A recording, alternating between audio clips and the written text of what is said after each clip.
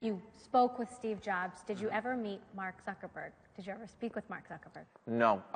We met with senior Facebook people and said, we're doing this movie. Would you like to cooperate in the making of this movie?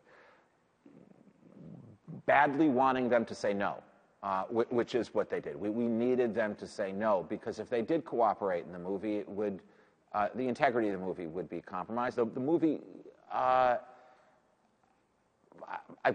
think, kind of humanized him in a way. If you were over 35, you thought it was a cautionary tale. If you were under 35, you thought Mark was a rock star who did what had to be done to achieve his dream.